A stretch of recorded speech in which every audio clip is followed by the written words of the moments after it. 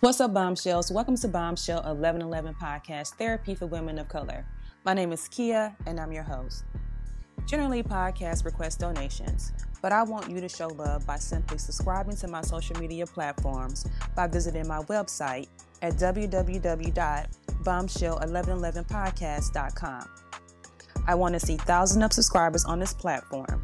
Leave your comments and I'll show love by shouting you out on my social media platforms such as Instagram and Facebook.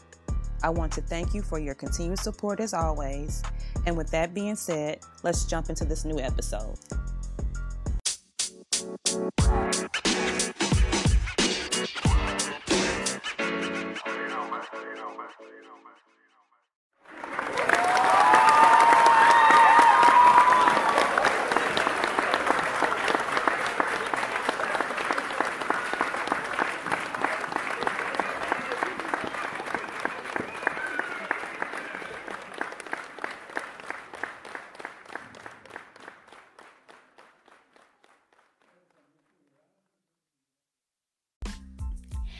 Hello, everyone. Thank you so much. My name is Andrea Mason, your global voice, your first choice, alumna of Dr. Les Brown, ready to drop some bombs. 1111. Why? Because 1111 are also my angelic numbers of when I came to America, which went from victim to victorious. Thank you so much for having me. Thank you so much for coming on. I'm so happy to hear that. Now I see why you said what you said. Well, welcome back, Bombshells. I'm Kia, and I'm your host tonight, and we'll be talking about personal development with our special guest, Andrea. So without further ado, you guys, let's get right into it, Bombshells. Welcome, Andrea. How are you? I'm doing well, Kia. How are you doing? Thank you for having me. Thank you for coming. Welcome. I'm so happy that you decided to come on and be a part of the podcast and share your knowledge and tools with the audience, because you definitely have a lot of experience, great experience at that. So I'm so happy you decided to come on and be a part of the podcast. Absolutely. The pleasure's all mine. Thank you. You're welcome. So let's just go ahead and jump right in. So at the beginning of the podcast, down below, there's going to be a description of who you are, what you do, and things like that. But I always like to formally give a short description of who you are, your expertise, what you do, before we get into our topic for tonight. So can you just give us a short description? Absolutely. Yes. So again, my name is Andrea Mason, alumna of Dr. Les Brown, as well as your personal accountability coach in the path less traveled of Plan Life According to You, LLC. And a little bit about me is I have over 2 decades plus in social work psychology, as well as degrees, as well as Amazon's #1 bestseller for an international anthology contribution. And to prepare, my book is coming out shortly for the unveiling, which I will announce at the end of the show. Thank you so much for having me. Oh, you're more than welcome, and congratulations on your upcoming book. Congratulations. Thank you. Yes. So we're going to talk about personal development tonight, and people have different definitions of what personal development is and what it means to them. But in your professional opinion, can you give us a definition of personal development? Absolutely. So when we are younger, our story is told to us, but at one point, and at what point do we take the pen in our own hand? And so I believe and have experienced through my own life's journey that personal development is when you overcome something or achieve something that you've gone through. It gives you the certification to help others go through it too, as well as overcoming your adversities and creating your own personal identity. And that's what life is about, going through the trials and tribulations and turning them into triumphs. And so, Andrea, there are several topics that kind of fall under personal development umbrella. But there are 5, basic categories, in which I know you probably know. But for the audience, for you guys who aren't familiar with the 5 categories, they are mental, social, spiritual, physical, and emotional. But my question for you, Andrea, is: do you feel as if one is more important than the other? You know what, Kia? I believe that they're all interconnected because I don't believe there's an actual sequence because what makes us different makes us unique. And it's all about the experience, the journey. And through the mental, the emotional, the physical, and the spiritual, we're constantly changing. We're constantly evolving. So I believe every story is customized and authentic, but we all fall into the category and that chapter of where we are in life. It's just a matter of, are we ready to turn the page or stay where we are? I agree. And, and when it comes to personal development, the first thing that, you generally think about are accomplishing goals, are working towards goals. Does an individual short-term actions have to align with their long-term goals when it relates to personal development, you feel? That is a great question because that's what I used to think. I would look at the huge picture and just say, oh my goodness, this is overwhelming. There's so much to figure out. But the late, great Bob Proctor was one of my virtual coaches I studied in The Secret. And he says that, thoughts become things. And it takes baby steps. And I said, as long as you just take the first step, it's all about being proactive as opposed to being inactive. I agree. So in your work experience over the years, Andrea, what should be the first step that a person should take for someone who is seeking to improve in areas such as personal development? Absolutely. Great question. And this is something that I really stamp of approval that I've learned is forgiveness. And there was a quote by Louis B. Smedes, paraphrased, stating that in order to forgive, one must set the prisoner free, only to realize the prisoner is me. And it's just the healing power of forgiveness is not only forgetting. I'm not saying that at all, but forgiving. Understanding that the individual was at that time maybe not in the right state of mind, either witnessed or experienced it or had it done to them. And we must forgive them. But most importantly, we must forgive our reflection of ourselves to not give that power to another individual. So I believe the pathway to achieving success in personal and professional development, any realm, is to forgive. And you speak on forgiveness, and I know that's something that a lot of say that's the first step in doing anything, and the first step towards any part of healing. But for people who you may tend to struggle with that, what are some suggestions or tips that you would give in order for them to be able to make that first step towards working towards forgiving? Absolutely. And through my childhood, I was a victim of abuse and bullying by my peers. See, what they don't know is I came from an up-and-coming development country of Colombia, South America during the cartel. And so I was adopted into an unconditionally loving Americanized family. And what was difficult for me was fitting in. And I didn't understand what was the missing piece. And I had to realize the first step into forgiveness and to healing is allowing yourself to feel. Make sure you're aware of your emotions. What is it that you're upset about? What is it that the incident or individual has done? And then step out of it. Base yourself on the source. Was it intentional? Was it your misconception or perspective? Or are you able to say, you know what, maybe I did deserve that. Maybe I had brought it upon myself.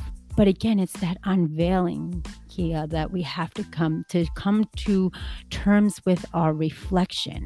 And that we don't stand and settle in the past. Because if we don't face our past, quite honestly, our past will continue to chase us.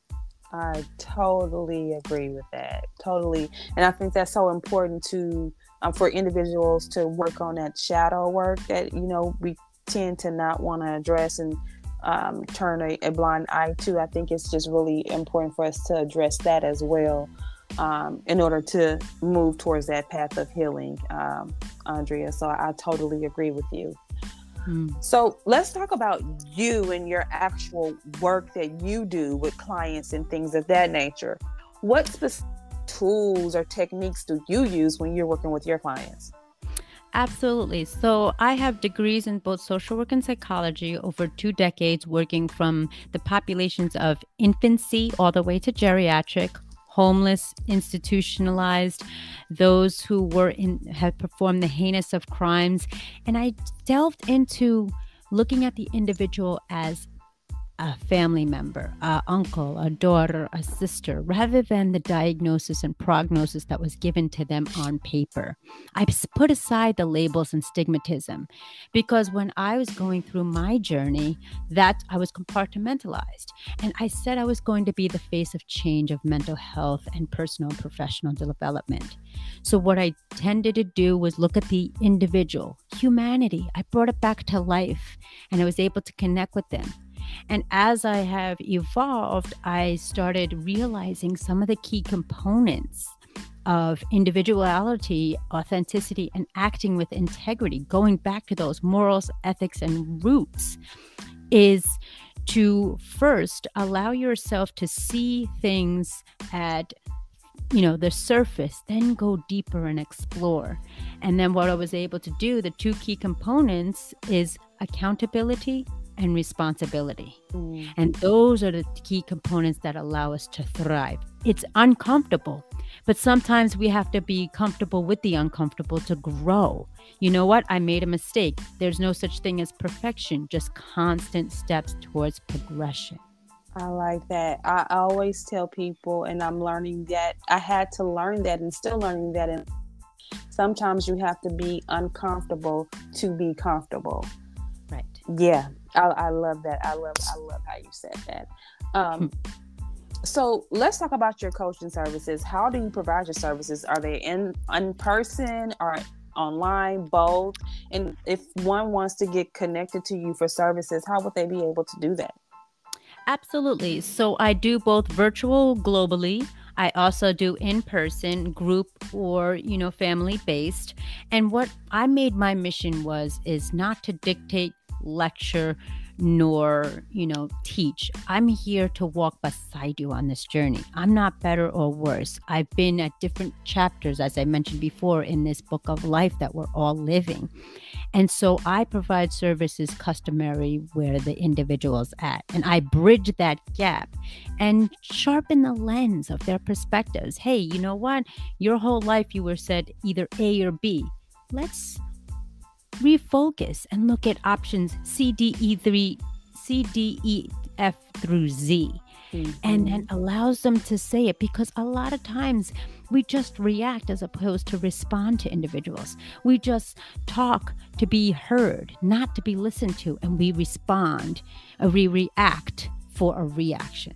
So I effectively communicate and I effectively listen and really dig deep and just say, you know what? How are you? And I truly mean that, because I'm here to service you. At some point in my life, I've walked in your shoes, maybe not the same experiences, but different situations. And so what I tagged was anything you go through gives you the certification to help others overcome it too. And that's what I truly believe in my heart of hearts. Oh, I believe that too. I love that. Oh my God, that's very powerful. I love that. I love that. So do you feel as if there's anything that I missed tonight that you like to share with the listening audience, Andrea? I just want people to remember.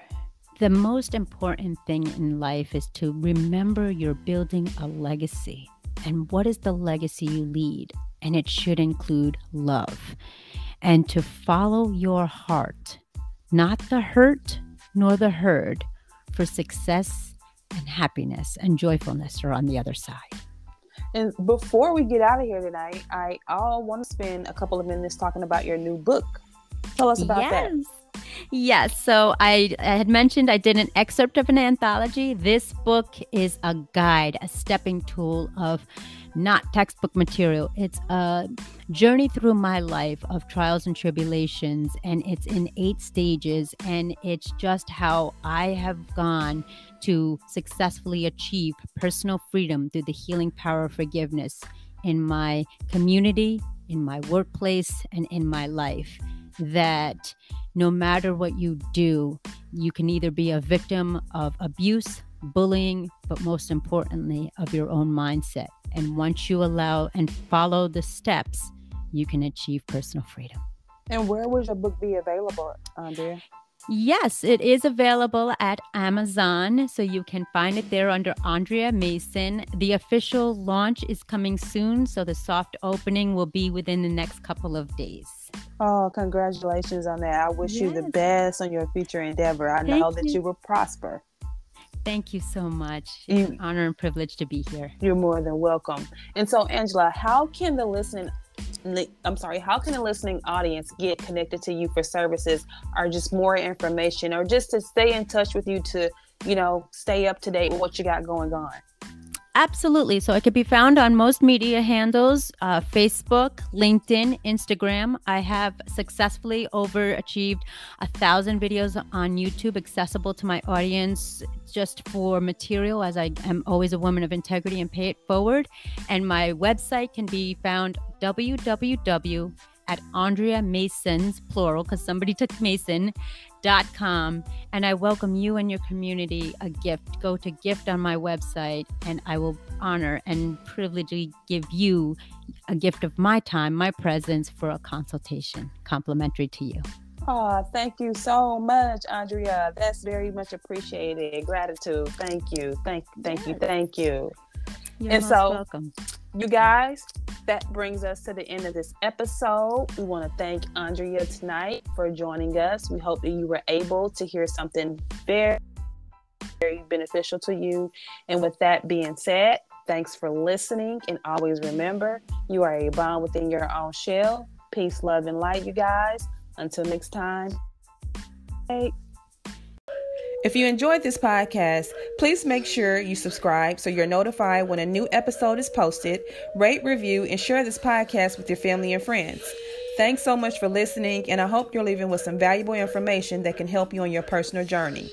Also, check us out on Facebook, YouTube, and Instagram at Bombshell 1111 or at Bombshell 1111 TV.